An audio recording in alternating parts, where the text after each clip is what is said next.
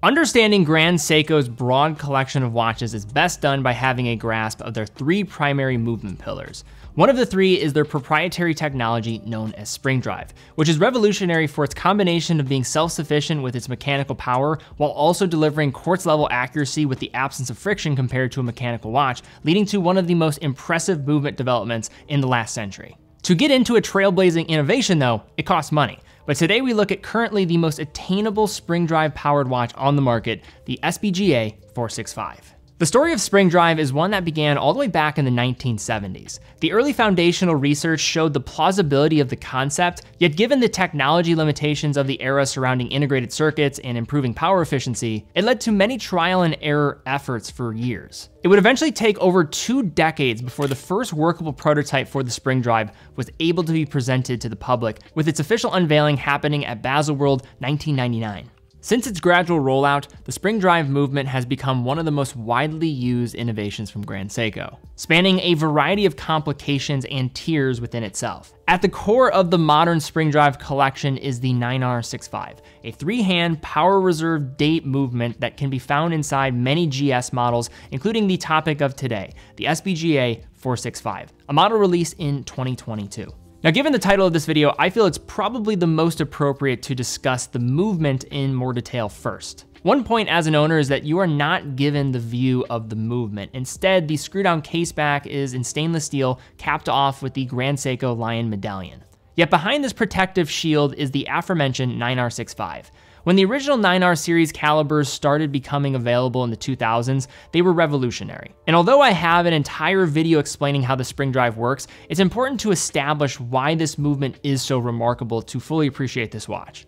Both mechanical and quartz watches have their own issues that create hurdles in the engineering process. In the case of mechanical watches, it benefits greatly from being able to be self-reliant on an internal power source from a coiled up mainspring.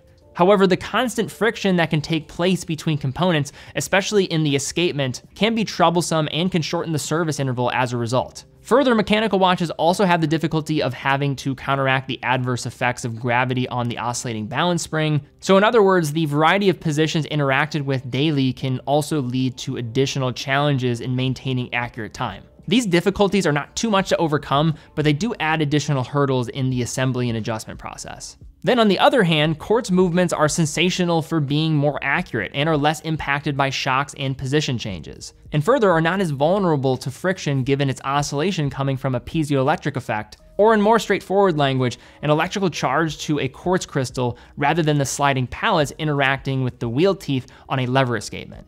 This all considered, quartz watches have their own downsides, probably the number one being that they are reliant on an external power source in order to operate, hence why the most common service request for watches is a battery change. And secondly, quartz movements have the ability to be produced in large quantities, and rarely, apart from 9F calibers from Grand Seiko, do movements have any up finish. So what if you took these caliber types and were able to combine their upsides while eliminating their downsides? Bring in the spring drive. In essence, the spring drive uses mechanical power as a reserve of energy with the help of a mainspring. And with the freely rotating wheel known as a glide wheel at the far end of the gear train, it is able to create a small electrical charge with the help of a magnet at its axis in close proximity of copper wire. This then will send an electrical signal to an integrated circuit and quartz oscillator. From here, the IC is able to send back an electromagnetic pulse to the glide wheel with the help of the copper wire, acting as a frictionless brake to ensure the wheel rotates in a single direction 8 times per second. In turn, this is going to create that effortless sweep that you are going to see on the front of the watch with the second hand, as well as making it possible to have incredible accuracy. Beyond this, the movement is stellar for what it's bringing to the table elsewhere, including a 72-hour power reserve and an accuracy rating of plus or minus 1 second per day or plus or minus 15 seconds a month. To add to all of this, and why the 465 is compelling, is that this is currently sitting at the entry door of pricing for a spring drive powered watch, sitting under $5,000 new. Transitioning from the movement to the rest of the case, we have some very nice dimensions at 40 millimeters in diameter, 12.2 millimeters in thickness, and a lug-to-lug of 46 millimeters. When factoring in all of these measurements into a singular package, I would say this watch wears slightly smaller than its proposed diameter, being assisted mightily from the more compact length of the case.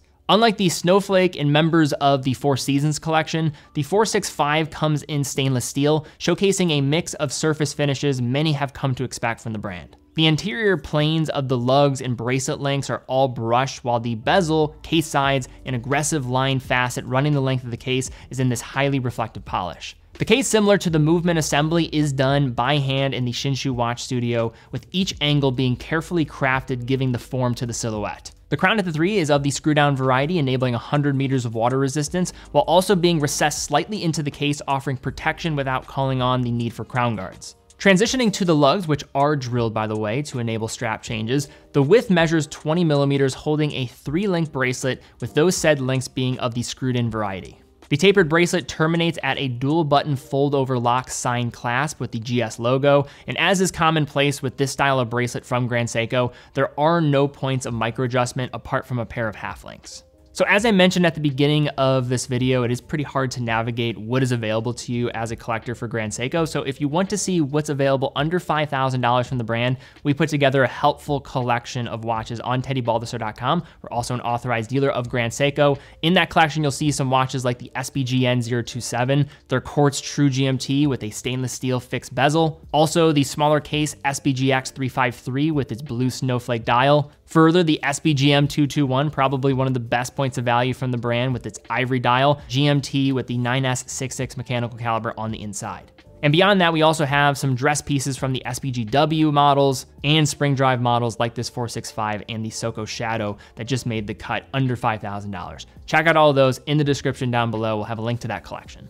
Now shifting back to the subject of this video with the 465, when this watch was released a couple of years ago, it was part of a cohort of pieces from the brand that had a similar layout, except had less involved dial textures. In the case of this 465, it has a sneaky level of depth to its surface that may get lost in the general product images that can only be fully appreciated in person or maybe with the help of a proper camera and light setup. Looking at that dial a little bit more specifically, we have this shimmering white silver made to represent the frosty terrain in the Shinshu region. The dial outskirt features a lined minute track in black, resting in between the larger applied and faceted hour markers, each being skillfully cut by a technician meticulously. And if you are interested to see how this is done, I'll link down in the description to our tour of the Shinshu watch facility. The hands at center are also faceted sharply, finished to a pristine degree, with the second hand freely rotating over the dial with its sweep with the help of that unidirectionally rotating glide wheel. There are 2 complications, including a power reserve indication, which is fully wound when the hand aims towards the bottom of the arc scale, with the frame date sitting at the 3 o'clock. From there, the only other dial detail to discuss is going to be the ink-printed Grand Seiko logo at 12 and the spring drive at 6, with the cherry on top being the applied GS just beneath the double 12 o'clock index. So Grand Seiko has a wide range of watches that candidly is very hard to navigate. As mentioned in the beginning, there are 3 primary pillars of movements for the brand that in turn help to identify the key entry points as a collector you can navigate into. Their first category is 9F, their premium quartz movements that are among the best and most accurate in the world, which also serve as the entry door to Grand Seiko more broadly. Next is the 9S mechanical calibers that are comprised of more traditional frequencies of the 9S6 at 4 Hz and the 9SA or 8 that operate at 5 Hz, an established higher rate the brand has famously been known for since the 1960s. And the final pillar is spring drive, which does have a range within itself, although the core engine of some of the most popular and best-selling models is the 9R65. And yes, it also finds its way into the least expensive spring drive. But make no mistake, it is a world-class caliber for what it delivers. So to find it in a watch like the SBGA 465 makes for one of the most compelling points of value in the broader Grand Seiko lineup that probably not enough people know about. But all right, guys, that's my closer look looking at the SBGA 465. Have you ever heard of this piece? Have you ever looked or considered it? Leave a comment down below. Also, what do you think of this watch? Do you like it? Does it have enough to stand on its own to separate from other Grand Seiko watches? As I mentioned, sitting under $5,000 while getting a 9R65, pretty compelling if you look at the rest of Grand Seiko's lineup.